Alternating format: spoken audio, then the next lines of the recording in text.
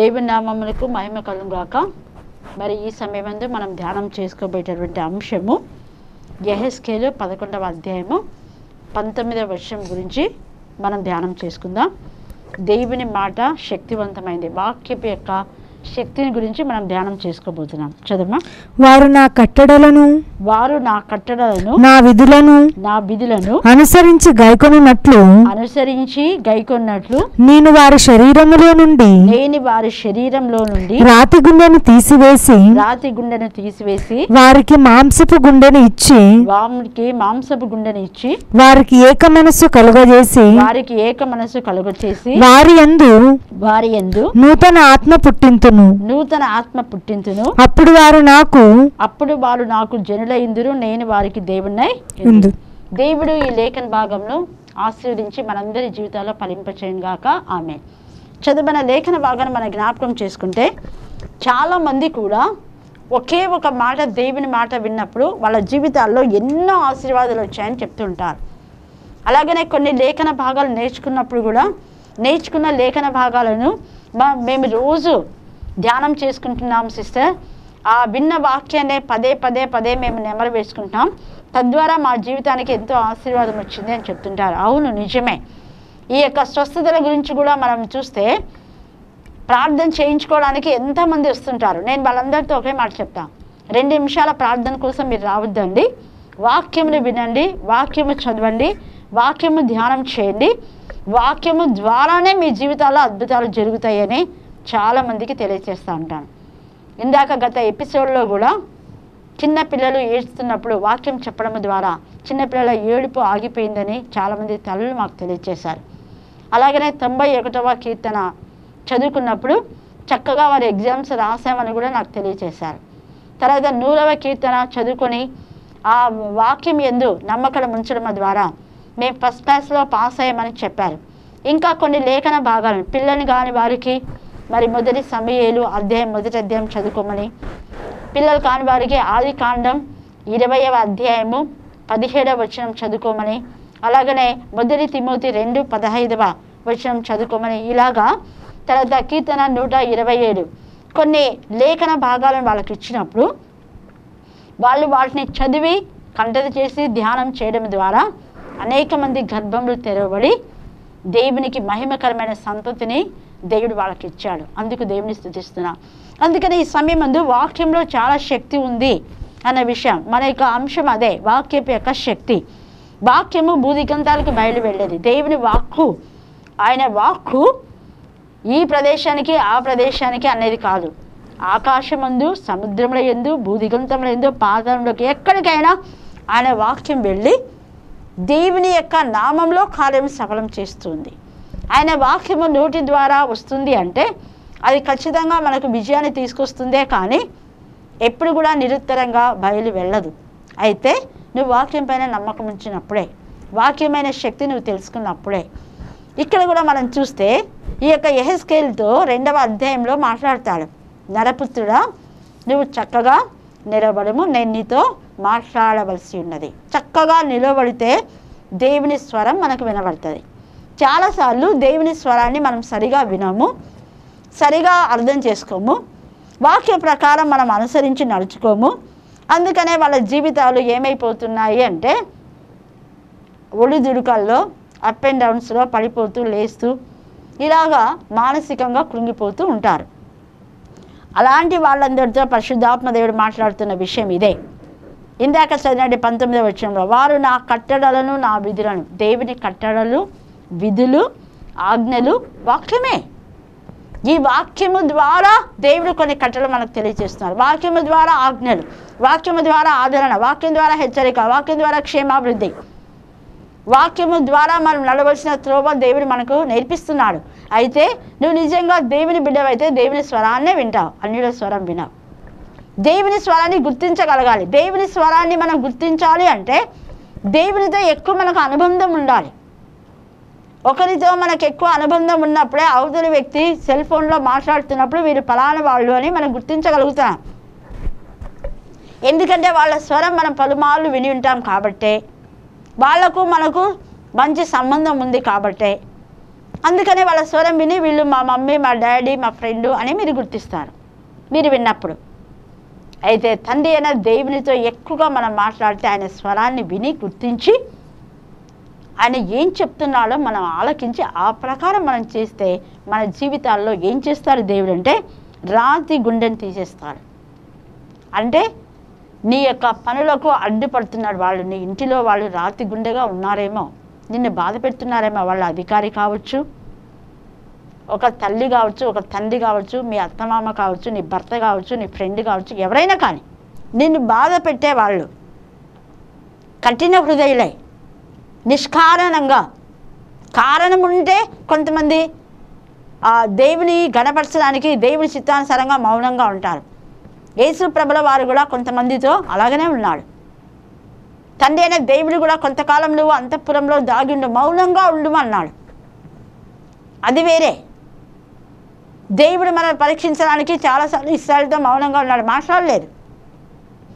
యాకోబుతో 21 సంవత్సరం దేవుడు మాట్లాడలేదు. 21 సంవత్సరం తర్వాత మళ్ళీ దేవుని స్వరాన్ని విన్నారు. మొదట దేవుని స్వరం విన్నాడు. వాళ్ళ అన్నయ్య యొక్క వాగ్దాన మోసంతో తీసుకొని పారిపోతున్న సమయంలో దేవుడు ప్రత్యక్షమై నేను నీకు తోడైనాను, అబ్రహాము దేవుడు, నేను ఇస్సాకు దేవుడు, నీ తండ్రికి తోడైనట్లు నీకు తోడై ఉన్నాను అన్నాడు. మరి అప్పుడు ఎంత సంతోషించి అక్కడే ఉండొచ్చు కదా బేతేలులో. దానికేమో బేతేలు అని పేరు పెట్టినాడు, మళ్ళీ వారిపోయినాడు. అన్యుల సహవాసంలో దేవుని మర్చిపోయినాడు. దేవుని స్వరం గుర్తించాలా, ఆయనకు భార్య స్వరమే గుర్తొస్తుంది, రాహేలే కనపడుతుంది ఆయనకు. ఆయన కూర్చున్నా లేచినా రాహేలు మాట, రాహేలు స్వరం గుర్తుపడుతున్నాడు, కానీ దేవుని స్వరం ఆలోచించడం లేదు. తన యొక్క భర్తను బట్టి లేయా దేవుని యందు భయభక్తి కలగా ఉండి దేవుని స్తుతిస్తుంది. ఆమె స్తుతించింది, యెహోవా దేవుని స్తుతించింది ఆమె.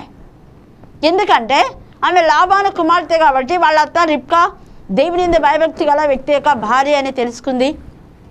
ఆ రిబ్కా కుమారుడే యాకోబు, వీరు యెహోవా దేవుని సంతతి అని తెలుసుకుంది. యెహోవా దేవుని యొక్క శక్తి ఆమెకు తెలిసింది. ఆ కొంతనే ఆమె జీవితంలో స్థిరపడిపోయింది. లేయా జీవితంలో దేవుని మాట యొక్క శక్తి ఆమెలో పనిచేసింది. కాబట్టి లేయా గర్భంను దేవుడు తెచ్చాడు. లేయా దేవుని స్తుతించింది, యెహోవా దేవుని స్తుతించను. ఆమె యూదా అని పేరు పెట్టింది. యూదా అంటే యెహోవాని స్తుతించుట, యెహోవానికి మహిమ కలిగించింది, యెహోవాని స్తుతించింది. యాకోబు స్తుతించాల. యాకోబు దేవుని స్వరం దేవునితో మాట్లాడడం మానేశాడు. ఈ సమయమందు వాక్యం వింటున్న నీ జీవితంలో దేవుని కంటే ఎక్కువగా దేన్ని ప్రేమించినా అది నీకు అడ్డుబండ, అడ్డుగోడనే. రాతి గుండెగా అయిపోయింది యాకోబు గుండె. ఒకరోజు మార్చాడు దేవుడు. అయితే ఈ రాహేలు కూడా దేవుని యందు భయభక్తి గల జీవితంలో లేదు, కానీ ఒకరోజు అంటాడు పిల్లలు కానప్పుడు, అప్పుడు వస్తుంది దేవుడు అంటే ఆయనకు గుర్తు. అంతవరకు కూర్చున్నా లేచినా రాహేలే కనపడుతుంది పాప ఆయనకు. దేవుని ప్రేమ, దేవుని వాగ్దానాలు అన్నీ మర్చిపోయినాడు. నువ్వు కూడా అలాగ ఉన్నావేమో. నీ జీవితంలో దేవుని మర్చిపోయి ఉద్యోగము, నీ పిల్లలు, నీ భర్త, నీ కుటుంబము, ఇదే నీకు కనపడుతుందేమో నీ కళ్ళకు. రాతి గుండెలాగా దేవునితో మాట్లాడవలసిన నీ స్వరం అన్ని విషయాల్లో మాట్లాడుతుందేమో, లోకులతో మాట్లాడుతుందేమో, లోకంతో సంభాషణ చేస్తుందేమో. జాగ్రత్త, ఆలోచించుకో. దేవుని వాక్యమును మనము అనుసరించాలి. అందుకని ఇక్కడ అంటున్నాడు, ఆయన కట్టన విధులను అనుసరించాలి, గైకొనాలి. అప్పుడు నీ హృదయంలో ఉన్న రాతి గుండె, నీ ఇంట్లో ఎవరైతే స్టబన్ హార్ట్గా ఉన్నారో వాళ్ళ స్టబన్ హార్ట్ని దేవుడు తీసేస్తాడు. రాతి గుండెకు బదులుగా దేవుడు మాంసపు గుండెని ఇస్తాడు. వాడికి నీ పట్ల దయా కనికరమిస్తాడు. అహేశ్వరోసు రాజుకు కఠినమైన హృదయాన్ని, వస్తీని పంపించాడు. కఠినమైన హృదయమే, జాలి దయ ఏమీ లేదు. అయ్యే భార్య కదా అని ఏమాత్రం కూడా ఆలోచించలేదు. తప్పు చేసింది, పంపేశాడు. అంత కఠినమైన హృదయం ఎస్తేరు పట్ల దయ కలిగింది. ఎస్తేరుని చూసి రాజదండంలో చాపాడు. నీకేం కావాలో కోరుకో అన్నాడు. సగం ఆస్తి అయినా ఇస్తానన్నాడు. ఎంత బాగా మారాడు చూడండి. మొదట వస్తేనేమో అసలు దేశంలోనే ఉండకూడదు, బహిష్కరణ. ఆ గుర్రాల శాలలో కూడా ఉండకూడదు, దేశంలో ఎవరి ఇంట్లో కూడా ఉండకూడదు, ఏమలో ఉండకూడదు. అసలు దేశ బహిష్కరణ ఆమెకైతే. ఈమెకైతే సగం రాజ్యమే ఇస్తానంటున్నాడు ఎస్తేరుకు. కారణం ఒకటే, దేవుని వాక్యం యొక్క శక్తి. ఆమె దేవుని ఆశ్రయించింది. బాధలో, వేదనలో, రోదనలో మద్దకై దేవుని స్వరాన్ని వింటున్నాడు, అపవాది స్వరాన్ని వినటంలా. హామాను ఏమేమో చేస్తున్నాడు, జిమ్మిక్స్ ఎన్నిసార్లు ఏమేమో మాట్లాడుతున్నాడు, అస్సలు లక్ష్య పెట్టడం లేదు. దేవుని వైపు మాత్రమే ఆయన లక్ష్యం ఉంచాడు. ఆయన మాటలందే లక్ష్యం ఉంచాడు. అందుకనే బానిస బాలికైనటువంటి చెరసలో ఉన్నటువంటి యొక్క ఎస్తేరు రాణి వాసం స్థితికి వెళ్ళిపోయింది.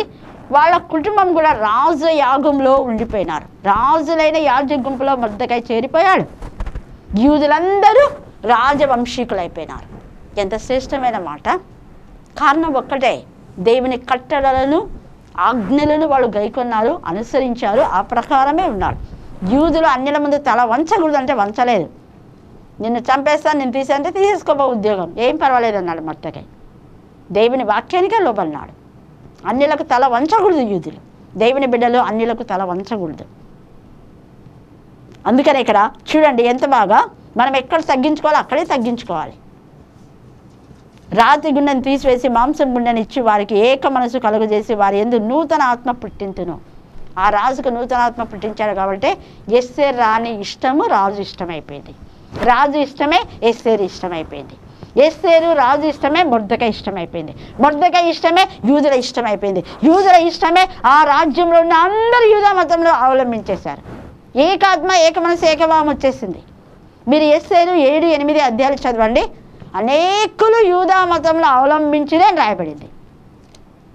ఇంకా అంతకంటే ఏం కాదు. దేవుని వాక్యం బహు వేగంగా పరిగెత్తింది. రాత్రికి రాత్రే ఆ తాకీదులన్నీ మార్చబడినాయి, శాసనాలు మార్చబడినాయి. దేవుని వాక్యానికి ఎంత శక్తి ఉంది చూడండి. ఈ సమయం మీద వాక్యం వింటున్న నీ జీవితంలో నీకు ఉద్యోగం రాకపోతే ఈ రాత్రే దేవుడు నీకు అపాయింట్మెంట్ ఆర్డర్ ఇస్తున్నాడు. ఎవరైతే నీకు ఉద్యోగం ఇవ్వకూడదు అనుకున్నారో వాళ్ళ హృదయాన్ని మార్చి దేవుడు నీకు ఉద్యోగం ఇస్తున్నాడు. వీళ్ళకి ఇవ్వకూడదని అబద్ధాలు చెప్పేటటువంటి వాళ్ళ నోళ్ళు మూయించి అధికారులతో మాట్లాడి దేవుడు నీకు ఉద్యోగాన్ని మరి సమకూరుస్తున్నాడు. ధైర్యం వహించు. వాక్యం యొక్క శక్తిని తెలుసుకో. దేవుని స్వరాన్ని విను. అన్నిలు చెప్పే మాటలు విను. సైతాన్ని చెప్పే మాటలు వినొద్దు. భయపెట్టే వాళ్ళ మాటలు విని భయపడిపోయి నిరాశపడి అవిశ్వాసంలో అల్ప విశ్వాసంలో దేవుడు నాకేం చేస్తాడులే, ఏం చేయలేదు, రాదులే అని అనొద్దు. ఎప్పుడు అలాగా నెగిటివ్ ఆన్సర్ మాట్లాడొద్దు. ఈ ఉద్యోగం రాదు, ఈ జాబ్ రాదు నాకు, లేకపోతే ఇక్కడ సీట్ రాదు అనొద్దు. ఖచ్చితంగా దేవుడు నీకు ఇస్తాడు. ఎక్కడ కావాలో ఆ కాలేజీ. అది ఫస్ట్ కౌన్సిలింగ్లో రాకపోతే సెకండ్ కౌన్సిలింగ్లో వెళ్ళదు. చాలామందికి మధు అనే అబ్బాయి అన్యుడు, మేడం నాకు ఫస్ట్ కౌన్సిలింగ్గా రాలేదంటే ఏం పర్వాలేదు, సెకండ్ కౌన్సిలింగ్ ఖచ్చితంగా ఇస్తాడు. అలాగా చాలామందికి ఇచ్చాడు దేవుడు. టీటీసీలో ఫ్రీ సీట్ చాలామందికి సెకండ్ కౌన్సిలింగ్గా వచ్చింది.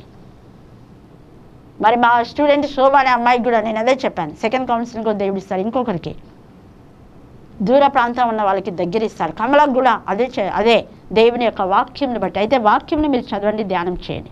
ప్రకటనలో కొన్ని లేఖన భాగాలు చెప్పి వాటిని చదవమంటాను వాళ్ళకు. అలాగనే వాళ్ళకు అద్భుతం దేవుడు చేశాడు. అందుకే వాక్యంలో శక్తి ఉంది. కీర్తన 19లో వాటికి మాటలు లేవు, వాడి యొక్క భాష వాటి కొలను భూదిగంతాలకు వెళ్తుందంట. వాటికి నోరు లేదు, భాష లేదు. మరి నీకు నోరు ఇచ్చాడు దేవుడు. నువ్వు వాక్యాన్ని పలుకు. దేవుడు నాకు ఇది చేస్తాడు అని చెప్పు. దేవా చేసినందుకు వందనాలు అని చెప్పు. ఆ మాటనే నీ జీవితానికి ఆశీర్వాదకరం. దేవా నన్ను ఆశీర్వదించినందుకు వందనాలు అని చెప్పు. దేవా నన్ను సమృద్ధిలో ఉంచినందుకు వందనాలు అని చెప్పరు మన వాళ్ళు. దేవుడు ఎంత సమృద్ధి ఇచ్చినా కూడా ఎప్పుడు నాకు లేదు, ఏముంది లేదు, నా దగ్గర డబ్బు లేవు, అవి లేవు, ఇవి లేవు, నువ్వు లేవు లేవు లేవు అంటుంటే లేకుండా పోతున్నాయి. ఇచ్చిన దాన్ని బట్టి దేవుని స్తుతించు. దేవుడు నీకు ఇచ్చిన దానిలోనే నువ్వు దేవునికి ఇచ్చి ఇతరులకు సాయం చేయి. అప్పుడు నీ జీవితం ఎలాగుంటుందో చూడు. ఎంతసేపు నువ్వు, నీ భార్య, నీ పిల్లలు, నీ ఇంటి వారికే ప్రతిదీ కూడా దేవునికి ఇస్తున్నావా? ఇతరులకు సహకరిస్తున్నావా? సహాయం చేయడం ద్వారానే నీకు ఆశీర్వాదాలు వస్తాయి. స్వార్థపూరితులుగా ఉంటే, స్వార్థపరురాలుగా ఉంటే ఎప్పుడు ఎన్నడూ ఆశీర్వాదాలు రావు. వాక్యం యొక్క శక్తి. దేవుడు అన్నాడు కదా, పుచ్చుకొనుట కన్నా ఇచ్చుట ధనం. ఈ వాక్యాన్ని పట్టండి, నాకు ఆ వాక్యం చాలా ఇష్టం. పుచ్చుకొనుట కన్నా ఇచ్చుట ధన్యము. ఇచ్చి చూడండి ఎన్ని ఆశీర్వాదాలు చూడండి. పట్టజాలంత విస్తారమైన ఆశీర్వాదాలు.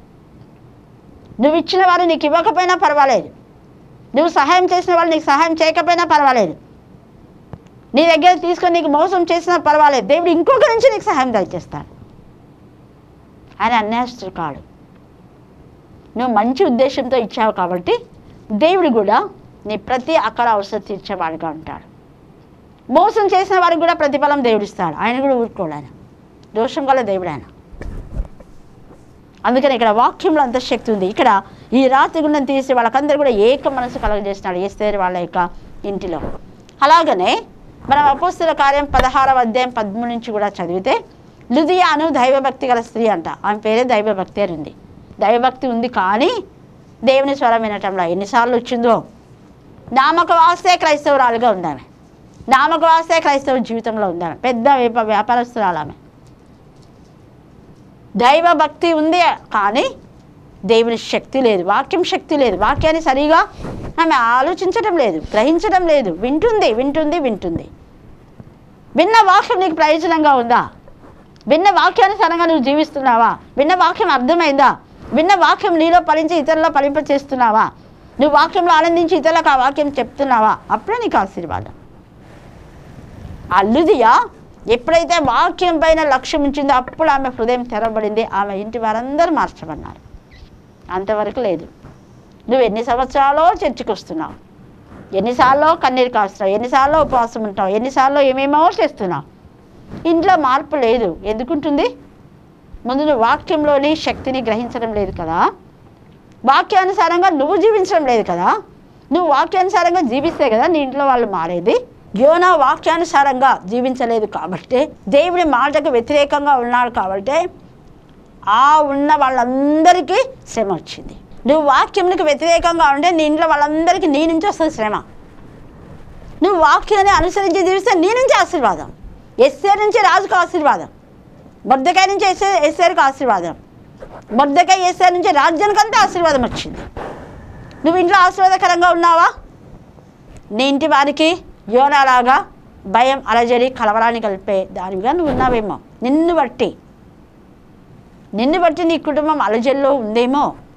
ఆత్మ పరిశీలన చేసుకోవాలి. అందుకే వాక్యం యొక్క శక్తి, దేవుని స్వరాన్ని మనం వినగలగాలి.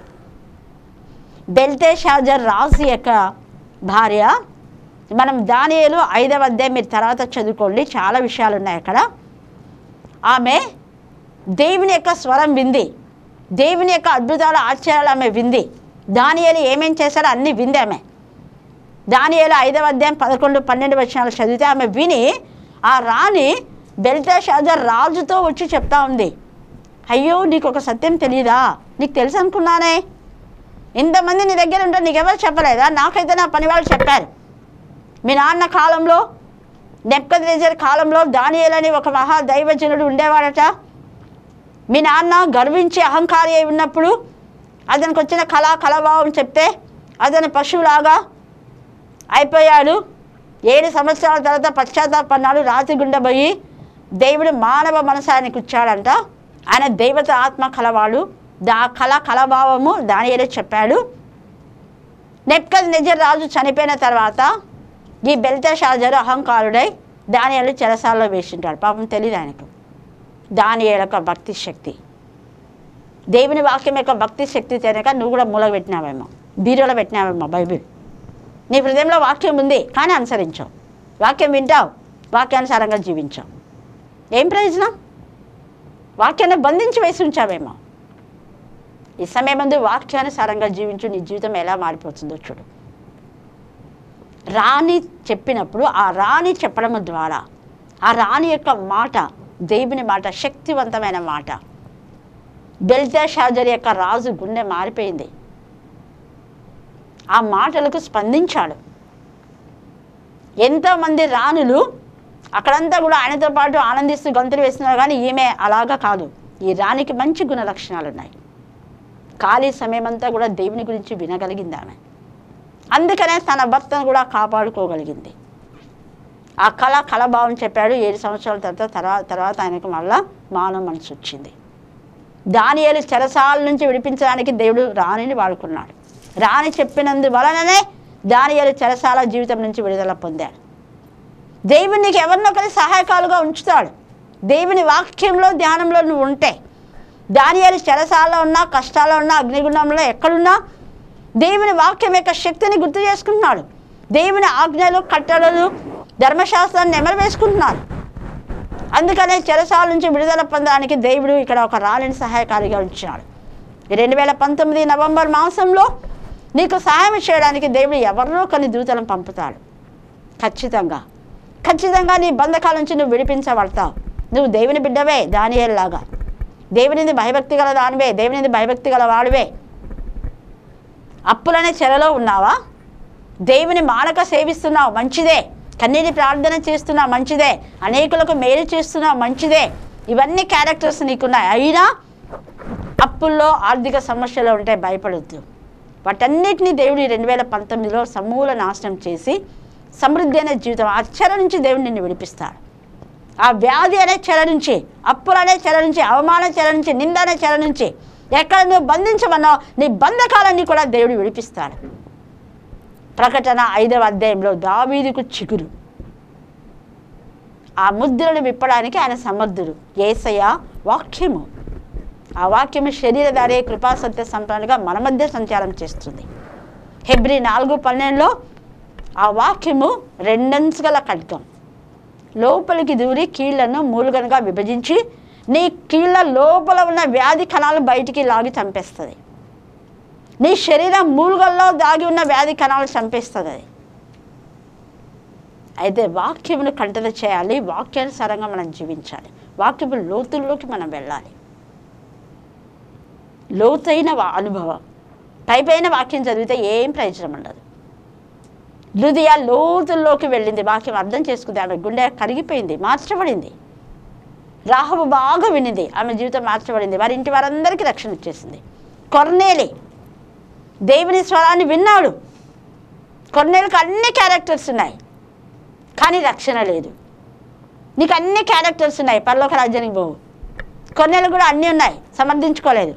అన్నీ ఉన్నా దేవుని రక్షణ చాలా ప్రాముఖ్యమైనది. రక్షణ అంటే క్రీస్తుని ధరించుకొని క్రీస్తులో జీవించడమే. బ్యాప్టిజం రక్షణ కాదు. నీవిచ్చే అన్నదానం గోదానం నిన్ను రక్షించదు, నేను కాపాడదు, నేను పరలోకానికి చేర్చదు. నీవిచ్చే కానుకలు ఇవన్నీ ఏవి కాదు. టీవీకి స్పాన్సర్ చేస్తే నీకు ఉద్యోగం రాదు, టీవీకి స్పాన్సర్ చేస్తే నీకు పిల్లలు పుట్టారు, టీవీకి స్పాన్సర్ చేస్తే నీ కుటుంబానికి ఆశీర్వాదం రాదు. వాక్యం యొక్క శక్తి తెలుసుకొని, వాక్యం విని, వాక్యంను అనుసరించి, వాక్యానుసారంగా జీవిస్తే నీకి నీ కుటుంబానికి ఆశీర్వాదకరం. అందుకనే 2019 నవంబర్ మాసంలో దేవుడు నీతో మాట్లాడుతున్నాడు నేరుగా, సూటిగా. నీ బంధకాలన్నీ విడిపించబడతాయి. ఒకసారి ఆత్మ పరిశీలన చేసుకొని నిజంగా వాక్యానుసారంగా మనం ధ్యానిస్తున్నామా లేదా. సామెతల్లో కొన్ని లేఖన భాగాలు మనం చదువుకుందాం. 22 సామెతలు 17వ వచనం చదవమా. చెవియొగ్గి జ్ఞానుల ఉపదేశమును ఆలకింపుము. చెవియొగ్గి అంట. నీ చెవులు ఎక్కడున్నాయి? చెవులు మందమైపోయినాయి, చెవులు కొమ్మి వింటాయి. కొంతమందికి వాక్యం వింటుంటారు కానీ ఎక్కడో పెళ్లి చెవిని పెట్టింటారు. చెవియొగ్గి జ్ఞానుల మాటలను ఉపదేశములను ఆలకింపుము. నేను కలుగజేయు తెలివిని పొందుటకు మనసు నిమ్ము. నీ అంతరంగమందు వాటిని నిలుపుకొనుట ఎంతో మంచిది. పోకుండా అవి నీ పెదవుల మీద ఉండనిమ్ము. నీవు యెహోవాను ఆశ్రయించినట్లు నీకు నీకే కదా నేను ఈ దినమున వీటిని ఉపదేశించి ఉన్నాను. దేవుడు నీ కోసమే ఈ వాక్యం చెప్తున్నాడు, నా కోసం ఈ వాక్యం చెప్తున్నాడు. నేను ఆలకించినాను, వాక్యం ఎంతగా నేను ఆనందిస్తాను అంత ఆనందం దేవుడు నాకు ఇస్తాడు. వాక్యం ఎంతగా వాక్యం ప్రకటిస్తాను అన్ని ఆశీర్వాదాలు, పట్టజాలంత విస్తారమైన ఆశీర్వాదం, చాలినన్ని ఆశీర్వాదాలు, ఊహించని ఆశీర్వాదాలు. తర్వాత అదే సామెతల్లోనే 24 సామెతలు 24 7, 8 వచనాలు చదవమ్మా. మూర్ఖునికి జ్ఞానము అందదు. నువ్వు మూర్ఖుడుగా ఉంటే ఎంతమంది చెప్పినా కూడా వినవు నువ్వు. మూర్ఖునికి జ్ఞానం అందదు. ఇది వాక్యమే జ్ఞానం. గుమ్మమునొద్ద అట్టివారు మౌనుల ఇందురు. కీడు చేయ పన్నాగములు పన్నువానికి తంటాలమారి అని పేరు పెడతారు. నువ్వు తంటాలమారిగా ఉన్నావేమో, మూర్ఖంగా ఉండి ఎవరు చెప్పిన మాట వినవు, దేవుని మాటలు వినవు, మనుషుల మాట వింటుంటావు, నీ ఫ్రెండ్ల మాట వింటుంటావు, ఇంకొకరి మాట, లోకస్తుల మాట, సైతాన్ని బాగా మాట్లాడుతుంది, నీతో ఎక్కిస్తుంది, నేను పడగొడుతుంది. మూర్ఖంగా సాధారణలో పడిపోయావేమో, ఆత్మ పరిశీలన చేసుకో, వాక్యం విను, దేవుని బిడ్డల ఉపదేశం విను. నేను నీకే ఈరోజు ఉపదేశం చేస్తున్నాను అంటున్నాడు. నువ్వు టీవీలో ఇప్పుడు వాక్యం వింటున్నప్పుడే నీతో మాట్లాడుతున్నాడు దేవుడు. తర్వాత సామెతలు 30:24 చదువు. భూమి మీద చిన్నవి 4 కలవు అయినను అవి మిక్కిలి జ్ఞానం గలవి. ఎంత ఇంకా అక్కడ మీరు 24 నుంచి 28 దాకా చదువుకోండి. 31 సామెతలు, ఆమె జ్ఞానం కలిగి నోరు తెరుచుని కృపగల ఉపదేశం చేయండి. ఎంత బాగా చెప్తున్నాడు. తర్వాత యెషయా 66:13లో మీరు యెరూషలేములోనే ఆదరించబడతారు. ఒకని తల్లి వారిని ఆదరించినట్లు నేను మిమ్మల్ని ఆదరించును. యెరూషలేములోనే మీరు ఆదరించబడతారు. అంటే వాక్యమే మనకు నిజమైన ఆదరణ. కాబట్టి వాక్యం యొక్క శక్తిని మనం కలిగి మన జీవితాలు దేవునికి మహిమకరంగా మార్చుకుందాం. ఈ రాణి దేవుని వాక్యం విని ఆ రాజ్యమంతా అనేకులకు నెమ్మది కలగజేసింది. అలాగనే ఎస్తేరు, అలాగనే రాహాబు, అలాగనే లుదియా, ఇంకా చాలామంది కూడా దేవుని వాక్యానికి లోబడి రాజ్యంలో జయించగలిగినారు. దెబోరా, వీళ్ళందరూ కూడా.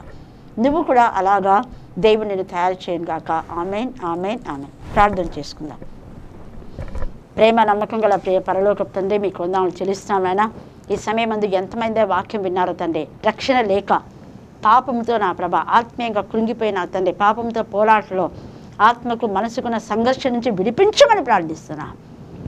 దేవా, పాపం మానలేని కన్నులు, పాపం మానలేని హృదయం, పాపం మానలేని తలంపులు నీ వాక్యం ద్వారా సరిదిద్దమని ప్రార్థిస్తున్నా. దేవా, నీ స్వరాన్ని వినే బిడ్డలుగా ఉండటానికి మీకు దయచేయండి. యాకోబు మొదట నీ స్వరాన్ని విన్నాడు. దేవా, లోకంలో పడిపోయినాడు. 21 సంవత్సరం మానసికంగా కృంగిపోయినాడు. ఎంతమంది యాకోబులాగా ఉన్నారో, మోసంతో వాళ్ళ అన్నలిది వారి బంధువులు రక్షమందికుల మోసంతో ఆర్జించుకొని ఏమీ సంపాదించుకోలేకపోయారు. కానీ యెహోవా ఆశీర్వాదమే ఐశ్వర్యం అన్నట్టుగా మీరు ఆశీర్వదించినప్పుడే యాకోబు ఆశీర్వదించబడ్డాడు. దేవా, రాతి గుండెలు తొలగించి వారి హృదయంలో మాంసం గుండెను దేవా కలుగచేయండి. నాయన, నీకే స్తుతులు స్తోత్రం చెల్లించుకుందాం. మార్పు పొందని జీవితాలతో మీరు మాట్లాడండి. కఠిన హృదయాలతో మాట్లాడండి. తాగుబోతులతో, వదరుబోతులతో మీరు మాట్లాడండి. తండ్రి, దేవునికి విరోధంగా ఉన్నటువంటి నా ప్రభ నాస్తికులతో మీరు మాట్లాడమని ప్రార్థిస్తున్నాం. అలాగనే దేవుని ప్రజలకు విరోధంగా దేవా యూదులను మా ప్రభ నాశనం చేయాలనుకున్న వారందరినీ గద్దించమని ప్రార్థిస్తున్నాం. ఇశ్రాయేలు పైన యెరూషలేములకు నా ప్రభ విరోధంగా ఆలోచించే పన్నాగలన్నీ కూడా లయపరచమని ప్రార్థిస్తున్నాం. మా తండ్రి దేవా నా ప్రభ యెరూషలేములకు వెళ్ళుచున్న వారిని, వచ్చుచున్న వారిని ఆశీర్వదించండి. యెరూషలేం ప్రాకారంలో నెమ్మది కలుగు కాక అని సెలవిచ్చింది దేవా. యెరూషలేంలోనే తండ్రి దేవా మీరు సమాధానం కలుగ చేస్తారు. నాయనా, మీకే స్తోత్రం, మీకే స్తోత్రం, మీకే స్తోత్రం. ఆ నూతనమైన యెరూషలేం ఈ వాక్యమే ప్రభా స్తోత్రం. దేవా, ఈ వాక్యంలో మేము మా తండ్రి అంటు కట్టబడి జీవించడానికి మీ కృప దయచేయండి. నాయనా, నీ రాకడ సమీపంగా ఉండగా రాకడికి అందరినీ సిద్ధపరచమని మమ్మును మా ఆత్మను మీ చేతులకే సమర్పిస్తూ మరొకసారి వాక్యము ద్వారా ఆదరణ పొంది అనేకుల నుంచి, అప్పులు, ఆర్థిక సమస్యల నుంచి, వ్యాధి నుంచి విడిపించమని దేవా, ఈ యొక్క 2019 చివరిలో మీరు అనేకులకు ఉద్యోగాలు ఇవ్వబోతుందుకు నీకు వందనాలు చెల్లిస్తూ నా యేసు నామమున ప్రార్థిస్తున్నాం తండ్రి. Amen, amen, amen. దేవుని నామమునకు మహిమ కలుగాక. మరి దేవుని యొక్క ఉచితమైన కృప చొప్పున ఇంతవరకు అనేక మేలులు దేవుడు మన జీవితంలో కలుగ చేసినందుకు దేవుని స్తుతిస్తున్నాం. ఈ యొక్క ఎపిసోడ్ స్పాన్సర్ చేసినటువంటి వాళ్ళు గూడూరు సంతోషమ్మ. ఆమె ఒక అన్య కుటుంబంలో నుంచి వచ్చింది. వాళ్ళ తల్లిదండ్రులు అయితే ప్రభునందు విశ్వసించింది. చాలా అద్భుతాలు. వాళ్ళ నాన్నకు పాము గడిచినప్పుడు చనిపోవలసిన వాళ్ళ తండ్రిని దేవుడు సజీవంగా ఉంచాడు. వాళ్ళ తమ్మునికి వివాహం కాదు అని అనేక మంది ఎన్నో సంబంధాలు వచ్చి అవన్నీ కూడా ఫెయిల్ అయిపోయిన పరిస్థితిలో ఆమె వాక్యం పైన ఆనుకొని జీవించింది. వాళ్ళ తమ్ముడికి చక్కటి వివాహమైంది. ఒక మరి కుమార్తె కూడా దేవుని స్తుతిస్తున్నాం. అలాగనే రీసెంట్గా వారి యొక్క పంట విషయంలో దేవుని సన్నిధిలో ఆమె మాతో కూడా కలిసి ప్రార్థించి ఏకీభవించినందువలన చక్కటి లాభాలు వాళ్ళకు వచ్చాయి. అందుకే ఈ యొక్క ఎపిసోడ్ వారి కుటుంబం స్పాన్సర్ చేసింది. సంతోషమ్మ. ఆమెకు ఒక కుమారుడు, ఒక కుమార్తె అంకిత చక్కగా చదువుకునేలా మీరు ప్రార్థన చేయండి. ఆమె భర్త పరిపూర్ణ రక్షణలో ఎదిగినట్టు మీరందరూ ప్రార్థన చేయండి. దేవుడు సంతోషమ్మ కుటుంబాన్ని వాక్యపు శక్తిలో ఇంకా అనేకులను వారి ఇంటి వారందరూ కూడా మార్చబడేలా కృప దయచేయను గాక. Amen, amen, amen.